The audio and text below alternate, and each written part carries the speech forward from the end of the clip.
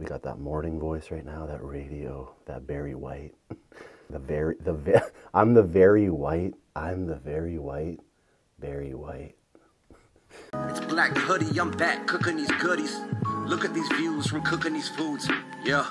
He had a big dirty crave for BK he couldn't get rid of. It's 10 in the morning, and that's what's good about BK Have It Your Way is they'll give you anything you want at any time of day. All right, we know he doesn't really do Burger King cheese, but it's unavoidable on the Big King XL. Basically the mock version of the Big Mac, but in Burger King Whopper-ish form. We got a double, we got heavy everything except for normal onions. We can't do too many stinky onions. And then of course he has a poutine here because he loves poutine, and he already defaced it with ketchup, which he'll probably have to add a second layer. He's got a Barks root beer on the side, nice and fresh. And this meal's looking immaculate. Like I said, it is like 10 o'clock in the morning. Just had the craziest crave for Burger King, so we're doing it old school styles. Me and my buddy who used to do duct cleaning together used to get 10 a.m. Whoppers. So we're having a nostalgic moment. Before we do that, inaugural full sugar root beer at 10 o'clock in the morning. Let's do it.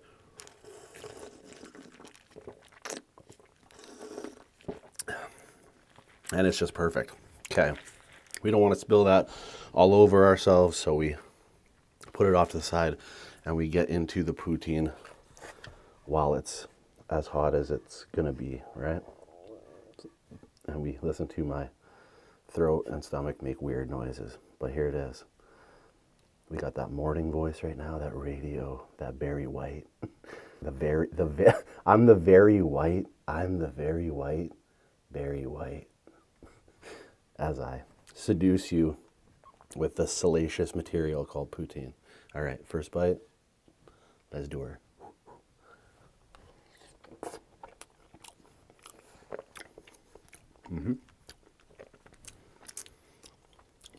Perfectly salty.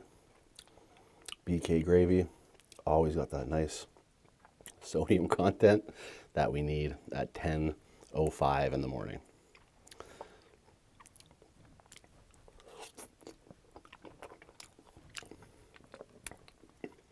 Just perfect. All right, y'all. I got some shit that I remembered the other day from grade 10 civics class.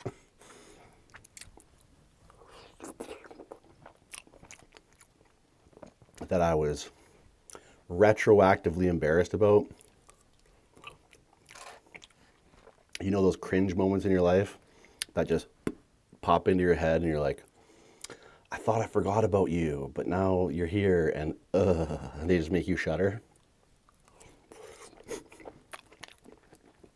This is kind of one of those. But I remember we used to, I think it was, I'm pretty sure it was civics class. And I don't know why we'd be reading these books in civics class, but maybe it was English. It must have been English because we were reading, yeah, I guess it, I don't know. I think it's English. It has to be English. But we used to read books.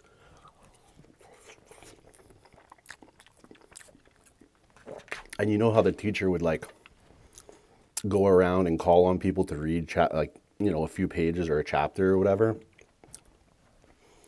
And some people would literally just have like a panic attack and like pass out or just be like, oh, no, not me, I can't. Like they just wouldn't do it. Typical me just being, I guess, like the entertainer type person. And always pretty good with words and reading. I was fully up to the task.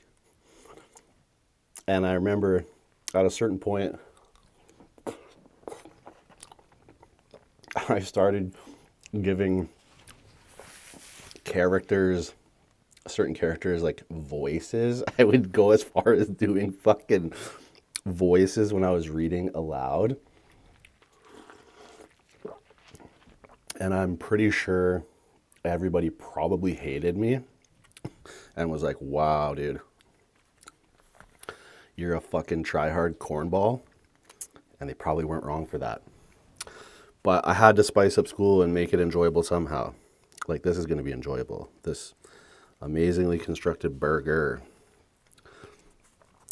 So we'll get a fat bite of this and get back into this tale, or this, I don't know, this little piece of my high school experience.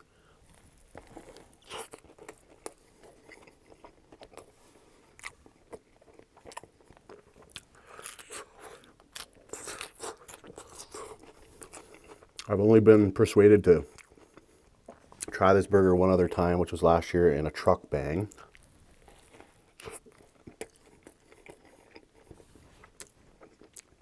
And I remember quite liking it. So I've been craving it for a few days, thinking about it.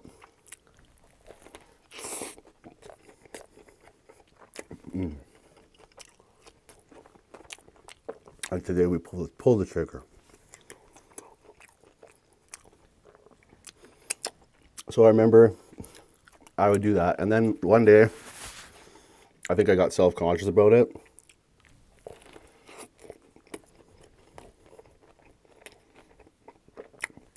And if I'm honest, I think I got too baked during lunch. And then I got all in my head about it. That's going to be a perfect bite right there. See that? Loaded. Vicarious for you.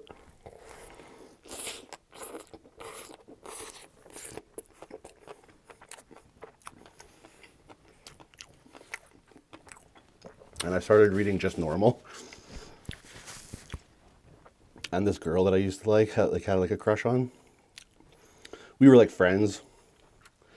And I thought maybe it could go somewhere. It never did, but we definitely had like a flirty vibe.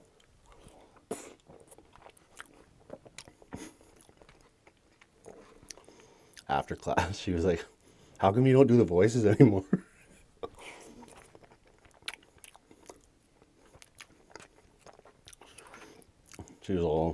She's like, "I like when you used to do that. It used to make everything more fun." And I was like, "Really?" I thought everybody just fucking hated it. And then I got too in my head about it, and so I stopped doing it. She's like, "You should go back to doing it." So because I had like a crush on her, of course I went back to doing it. Simp ass bitch. What a fucking guy. Oh man. But yeah, I wasn't afraid of reading out loud. I really wasn't. I guess I've always been a pretty proficient reader and orator, if you will.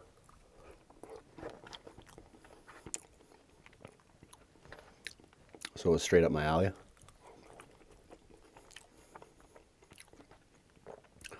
Had to flex my skills where I could, because when it came to doing math, my dad used to like flip out on me.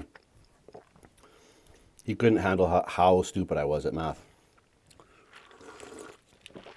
I remember we were doing, one day I was in the kitchen and we were doing like pie charts to learn thirds, quarters, all that, eighths. And I remember there was like a circle broken down into like into thirds, and he's like, if two of those are this, then what do you have? Like, do you, like, if two of those are filled in, then is that how, what is that? Then I couldn't figure out 2/3 or 66% at the time. I was just, but it's also because like when your dad's all mad at you about math, like you can't even focus, you just start to cry.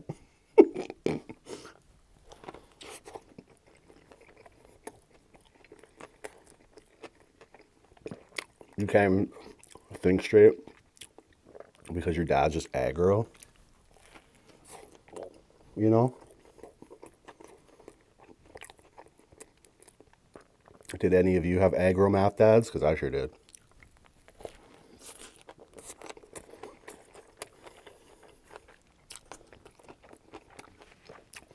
Safe to say I got it figured out eventually. But at the time I was absolutely useless.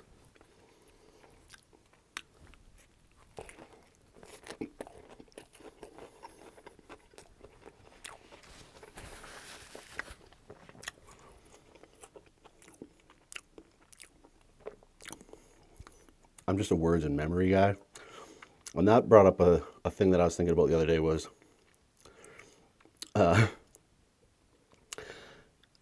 I can remember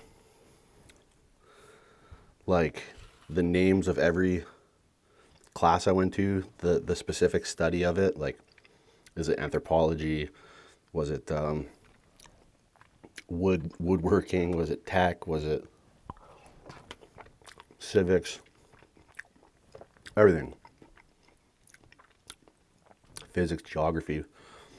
And I can remember all the way from grade 1 all the way through high school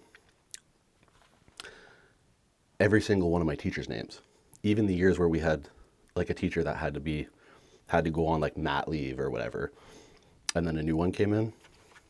I can literally remember every single teacher's name and like events from every grade.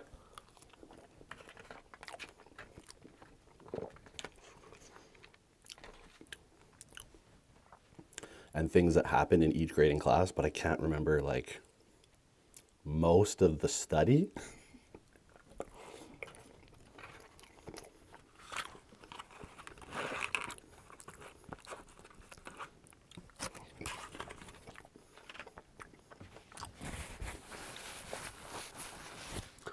Like, for example, covalent bonds. I remember covalent bonds, but that's it. I just remember covalent bonds, and I remember it being, you know, subatomic particles that bond to each other. But like, I don't know how people, I guess you go into your field of study and then you become like an expert in the field. But I don't know if people actually retain most of what they learn in school. I think they get through it and then they find their career and then they're like, fuck the rest of this. I don't ever need it. I only have so much bandwidth, you know?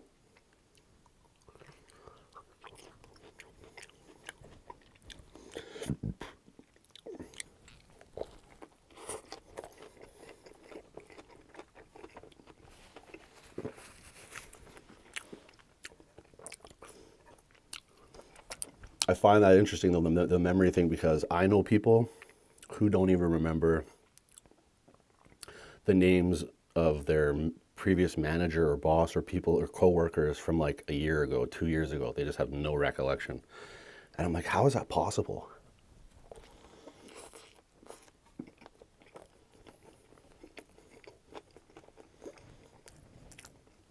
I remember names of like almost everybody I ever meet, coworkers.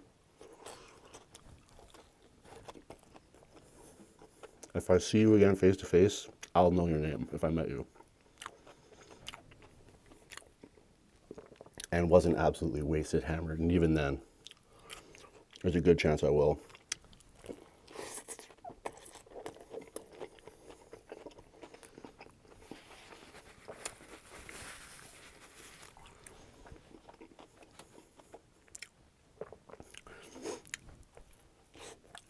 Interesting how the memory works.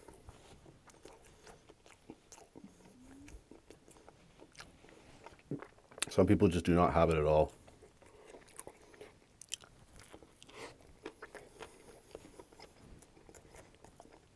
Mine is so far back and crystal clear that I can just go back to like the youngest memory in my life and go and play it like a video in my head and fast forward and just go up to this point.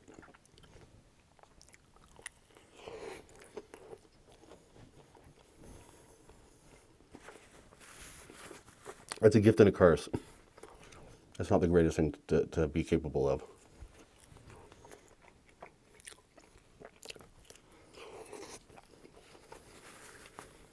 Because you remember a lot of your cringy shit. That makes you shudder. Like reading out loud invoices in class amongst your peers.